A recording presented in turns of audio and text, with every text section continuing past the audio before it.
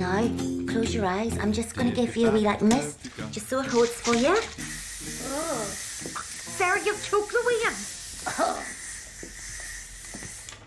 What do you think? God, it's different, isn't it? Different? What does that mean? It was nice of Michelle to lend it to you, love.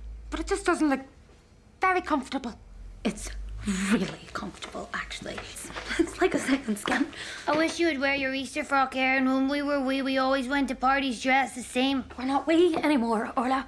Aye. What's this?